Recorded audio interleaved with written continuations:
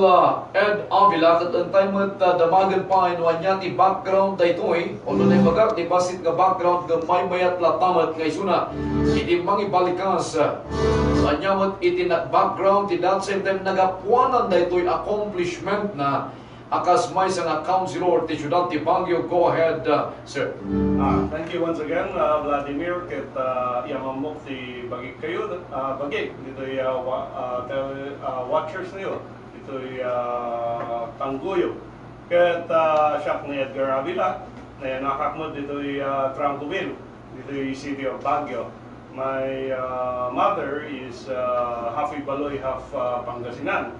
Dagijay Rivera clan, dagijay Asintuba Benguet, ket iso ti mother ni mother ko, ti tatang na Mendoza, taga Malawag. Ket the father ko is an immigrant from Moncada, Tarlac, nagtrabaho dagijay Pines Chatter, dagijay Sinyan idi, nga napuuran mo tatan. Ket I started my schooling at Lukban Elementary School, where my mother was a public school teacher. So, my academic background, I earned my Bachelor of Commerce degree and Bachelor of Laws at St. Louis University. And at age 24, I became a lawyer. I started into the private practice of law in 1985, and I started with the Kapatulo office ni Apo Nanding Kabato, the late Judge Nanding Kabato. The mentor tayo, ang mamuhay na, the wife is Dr. Julie Kabato, a prominent civic leader dito Baguio. At age 29, I attended a youth convention in Tagaytay, and that is where I was elected as a youth representative in Kongreso. So sa mababang kakulungan, 2 beses nga tayo nag-serve, 2 terms, 1992 to 1995 and 95 to 98. Ket si tayo apo ti proponent dito yung FBR Youth Center. Isu data ti nakigimungan yun, nakikasar, and other events, graduation ti ubing. So data ti everlasting legacy tayo dito yung city of Baguio. After my stint as congressman, where in 1996, I was one of the 10 outstanding congressmen dito all over the Philippines, having introduced 94 bills and resolutions with 4 approved into law. I became the Dean of the College of Law of St. Louis University. At age 39, I was the youngest Dean of the College of Law of St. Louis University. And in 2016, nabanak niya po Mayor Mauricio Dumogan, one of the founders of Timpuyog, and he said, umay ka, kiti, agkonsyal ka dito yung Timpuyog, ta barbaring si Kanto, ti makita nga leader, nga mangituloy na ito yung nairugik, nga Timpuyog, ti Baguio. And I accepted, I ran as councilor, and in that elections, 54,400 plus voters, or 1 out of 2 registered voters, 51% average ng baseball ko voted me into office. And nagbaling ako na chairman the Committee on Lands, Urban Planning, Housing, the City Council. And we made history when we were chairman. More than, as of today, Vladimir, is 1,450 alienable and disposable public lands nga nai-award tayo, nagito'y constituents tayo, 2.5 years lang dito. Apo, some were waiting for 15 years, 20 years before they got the award. Pero sa atin, 2.5 years. Excuse me. Tapos, aside from that, 12 school buildings nga na-donate tayo through our friends. Duwa, Elpidio Quirino Elementary School, Duwa, Upper Quezon Hill Elementary School, Duwa, Gibraltar, Duwa, Santo Tomas, Duwa, military cut-off. No expense to government DI, and this is our, again, legacy to our young children because they can use that as their classrooms. Then, of course, we were active in lawmaking, ordinances, silent night ordinance. Bawal ang mag-videoke after 10 o'clock ng gabi. para yung mga seniors makatulog, makapagpahinga, yung mga anak, apo, pwede na silang mag-aral ng leksyon. Pero of course, it does not apply during holidays. Mayatmat agsaya, maging masaya tayo during holidays. Yung Patients' Rights Act, bawal humingi ng deposito pag ikaw ay na-hospital. Bawal i-withhold ang medical records pag kailangan mo ng medical records. Kaso may utang ka, kung minsan ayaw ibigay. O natayan kayo, at dati utang din na tayo sa hospital, handa kayong ikan the medical records. That's a requirement for the death certificate. So, bawal na po yan.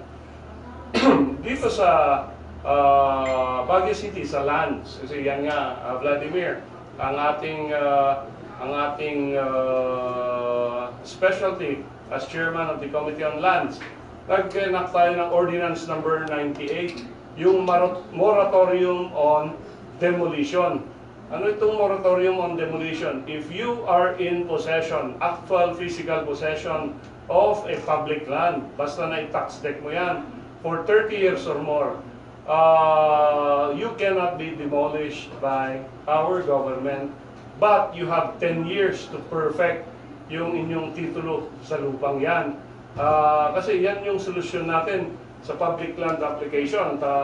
Pag nag-apply ka, tapos merong competitor, may rival ka na nag-a-apply, ang remedyo niya is pa-demolish ka pursuant to the PD 1096, Building Without Permit.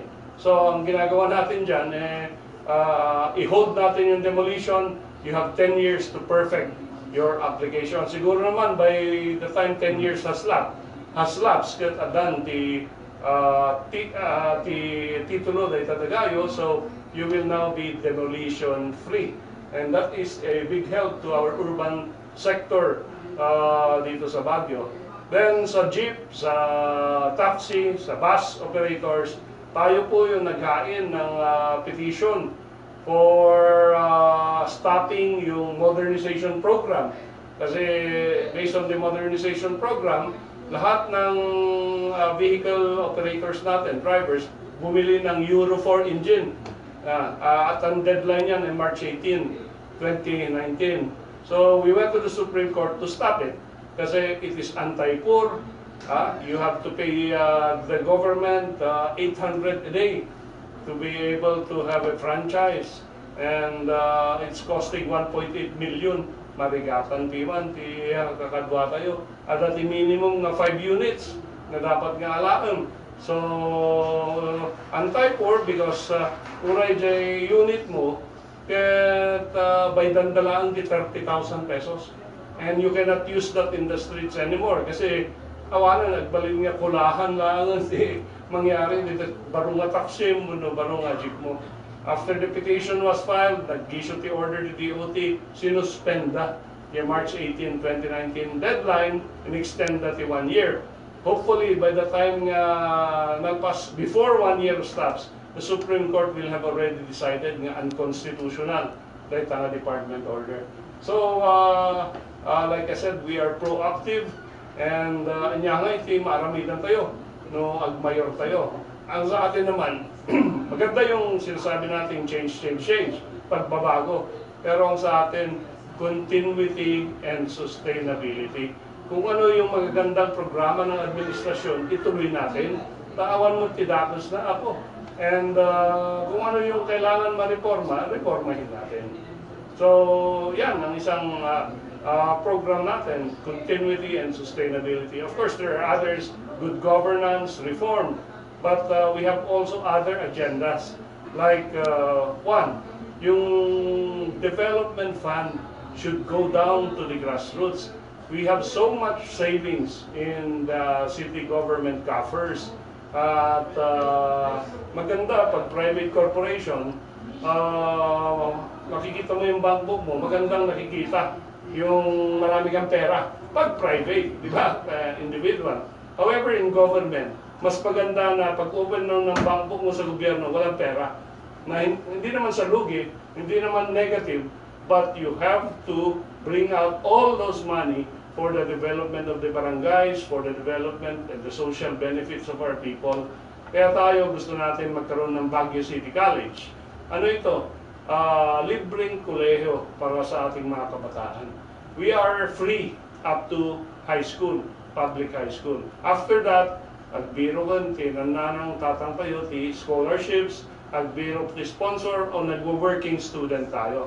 So kung kaya ng Manila yan, kaya ng Makati, pamantasan ng Maynila, pamantasan ng Makati, bakit hindi natin kaya sa Baguio City? So libreng city college. Gusto rin natin magtatag ng Baguio City Hospital. Again, hospital ng Maynila, hospital ng Makati, apay gaya-gaya kan samat kung nadahana po. Tao hamot nga dakas timang tulad, basta ag-benefit ti tao. So sa Benguet dyan, kaya naman nila, Benguet General Hospital. Meron tayong regional hospital sa Baguio, Baguio General Hospital and Medical Center. However, hindi naman siya exclusive for Baguio residents. So hanggang sa kaduluduluan ng Pilipinas may pasyente dyan, so sana magkaroon din tayo ng exclusive Baguio City Hospital. Ngayon, lands, medyo ubos na. Medyo konti na ang lupa natin dito sa Baguio. So, ano ang solusyon natin? Medium rise tenements. Ano itong medium rise tenements? Ito yung mga ginagawang building sa Smile City Home sa Quezon City, sa Cavite, sa Bistec Village. At 3 or 4 story building, 29 square meters, payable through pag-ibig in 25 years, rent to own, ang amortization lang around 3,000 to 6,000 a month.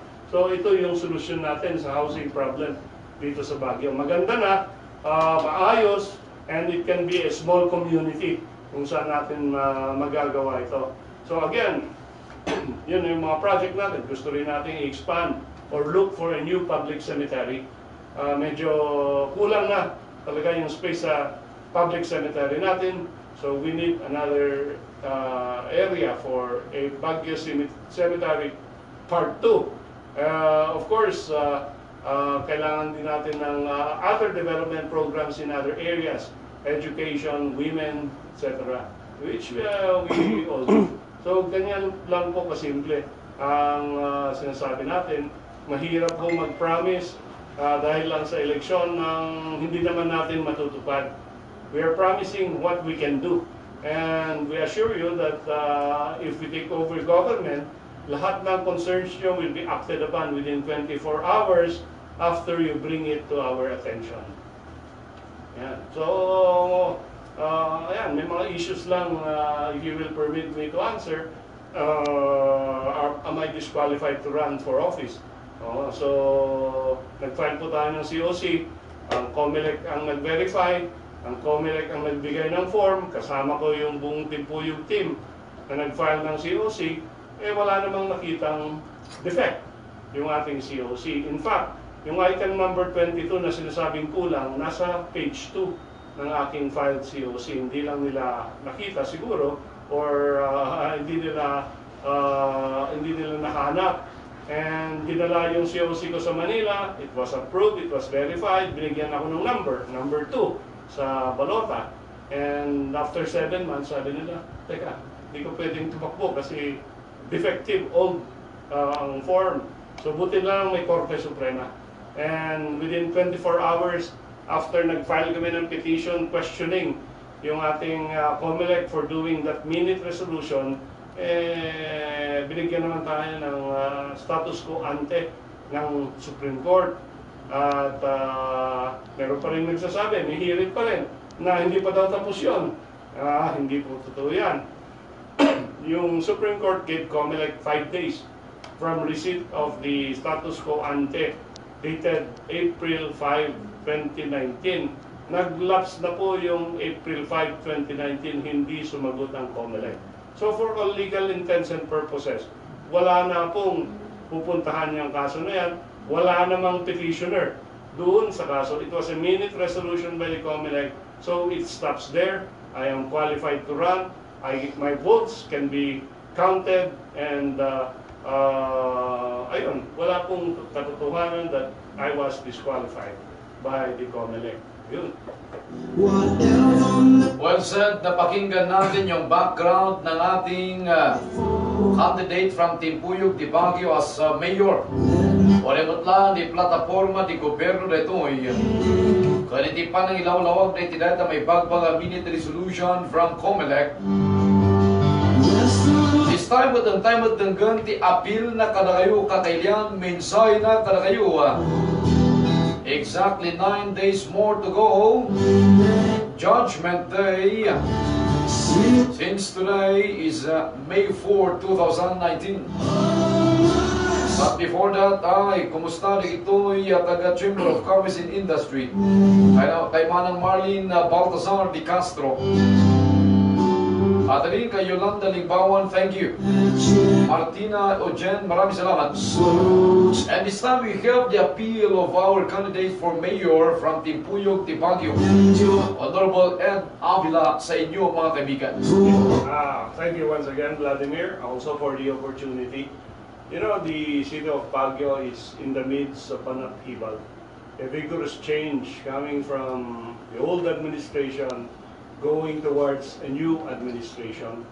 More and more of our resources are being brought to bear to make our city, one, self-reliant, two, economically stable, and three, more reliant on its resources. Ang greatest resource ng city of Baguio, hindi yung mga simento, hindi yung mga structure.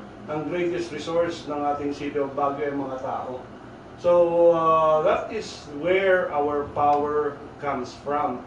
There is a Latin term which says, salus populi est suprema lex. The will of the people shall be the supreme law. So we appeal to you, our people. Sabi nga ng Korte Suprema, hindi dapat makialam ang COMELEC, ang mga judges, ang mga abogado sa pagpili ng magiging mayor dito sa City of Baguio.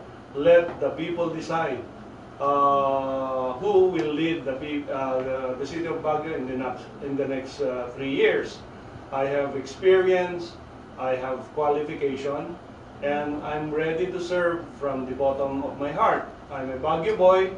I will not compromise my being a citizen of Baguio to go into other activities that will not make my father proud.